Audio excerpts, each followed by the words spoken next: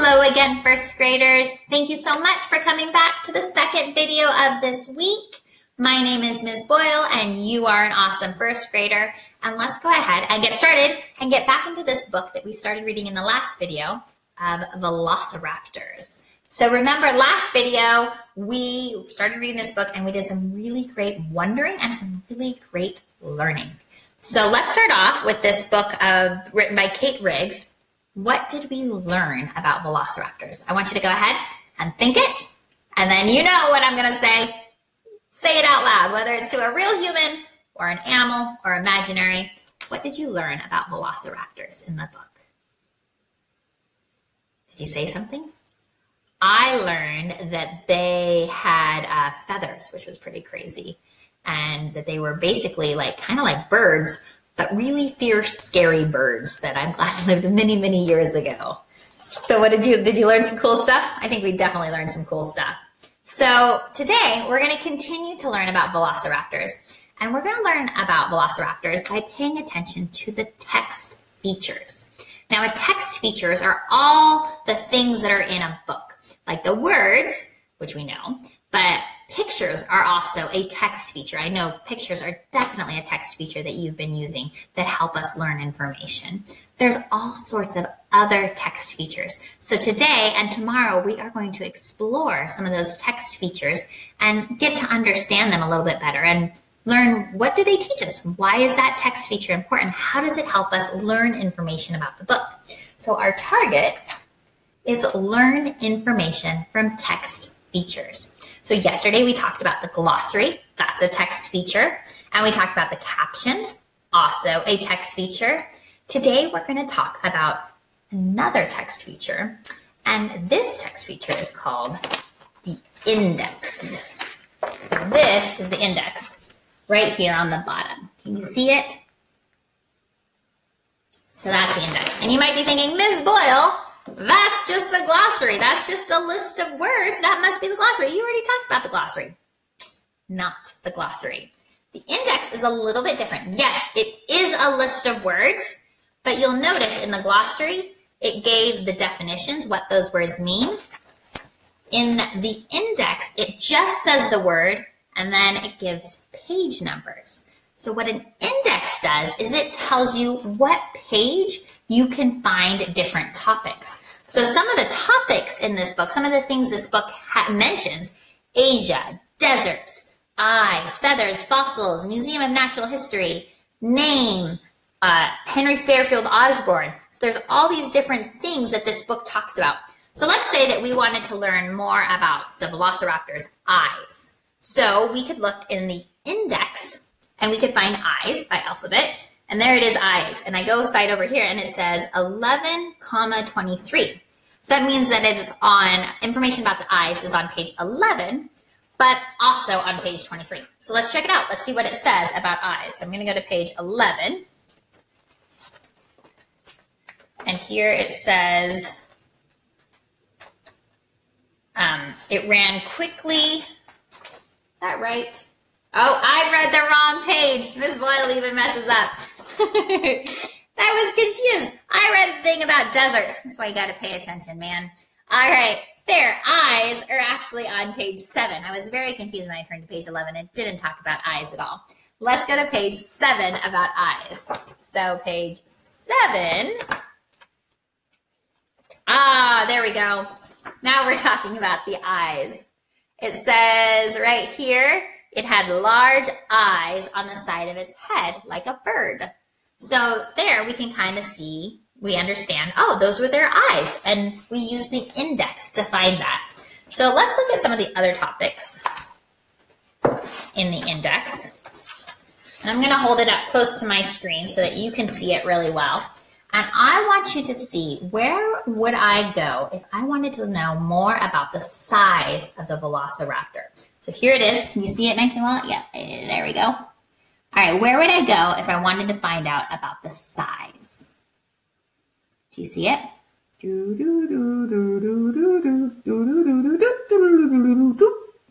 Yep. What page? Say it out loud. Did you say page 9?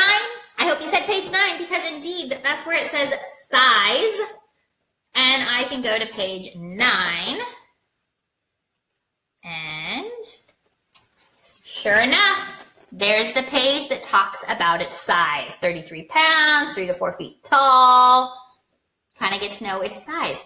So the index is a really great way if you want to learn something specific about what the book's about. And you can go use that index. It's a text feature that a lot of nonfiction books have. So I encourage you, when you're reading, see if your book has a index.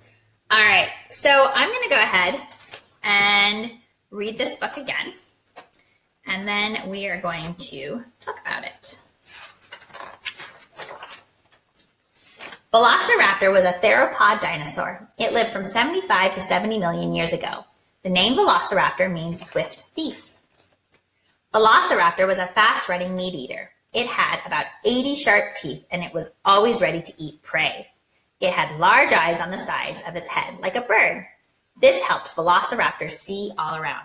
As I'm reading, I want you to pay special attention to any parts I say that describe what the Velociraptor looks like. That's going to come in handy later.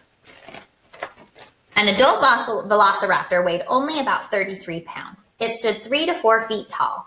Velociraptor used speed to make up for its small size.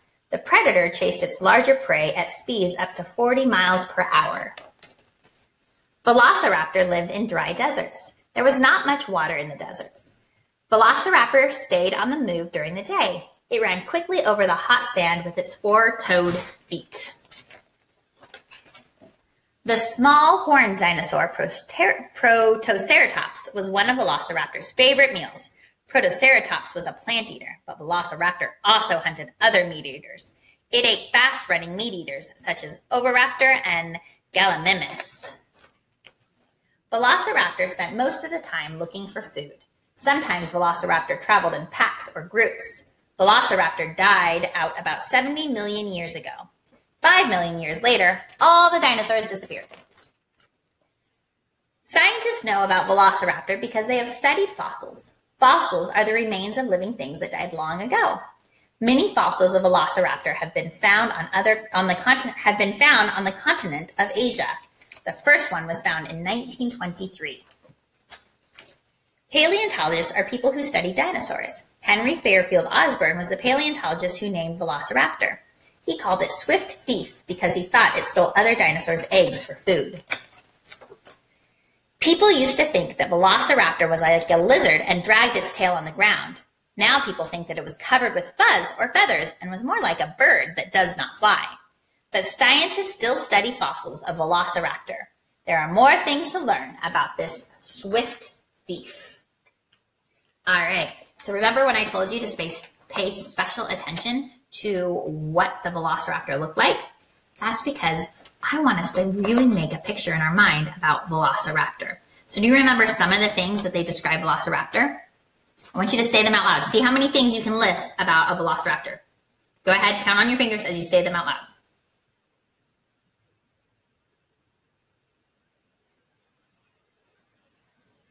How many things did you come up with? I actually wrote a list earlier of all the things that they told us about Velociraptor. And I wrote what Velociraptors might have looked like. And I wrote sharp teeth, eyes on the side of its head, 3 to 4 feet tall, walked on 2 legs, 4 toes, might have had feathers, might have looked like a bird. Wow, did you come up with some of those? Yeah, so that's kind of the idea. So we're going to do something. We're going to make our own text feature. So when we read last week, if you watched the video with me, we read this book. Remember Throw Your Tooth on the Roof by Shelby B. Beeler and illustrated by G. Brian Cars. And we looked at this diagram. Remember, a diagram is a special picture that teaches and it has the labels. Well, this book does not have a diagram. It has some great pictures, but it does not have a diagram of a Velociraptor. So today, I want to show you the diagram that I drew of a Velociraptor. Now keep in mind, I am a teacher, not an artist, but I did my very best because that's all we can do is do our best. So I filled in this sheet of my diagram of a Velociraptor. So you can see it's a diagram because I've got those labels. I said feathers, sharp claws, 4 toes, sharp teeth. Remember 80 sharp teeth. And this is the diagram that I use, because diagram is another really helpful text feature that helps teach us about the book. So you might have gotten a sheet that looks like this, printed out, and it has, my book had these text features. And I wrote it about velociraptors, and it had a glossary. We talked about that last time.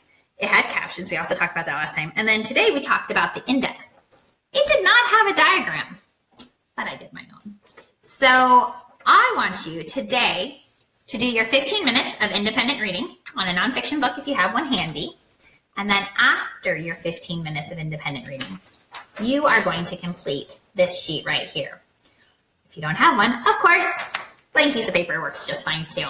So you're going to write the title of the book, and then I want you to write what text features your book had. We have glossary, captions, index, or diagram. And then this is where it gets kind of fun. I want you to draw a diagram using information you learned from your book. Don't forget to use labels. So this was my diagram about my book. I want you to draw a diagram about your book. So maybe your book is about another animal and you could draw that animal with labeling the different parts. Or maybe your book is about type of building and you could label that. That's a diagram too. Maybe your book is about the earth. You could label parts about the earth. There are so many great things that you could do diagrams about. And I know that you can find a book where you can draw a diagram. All right, first graders, that was that. Thank you as always for watching. It's been a real pleasure. Enjoy your 15 minutes of reading. Have fun with those diagrams. Go ahead and add colors. Make it as great and as wonderful as you want. And until then, I will see you next time. Thanks. Bye, first graders.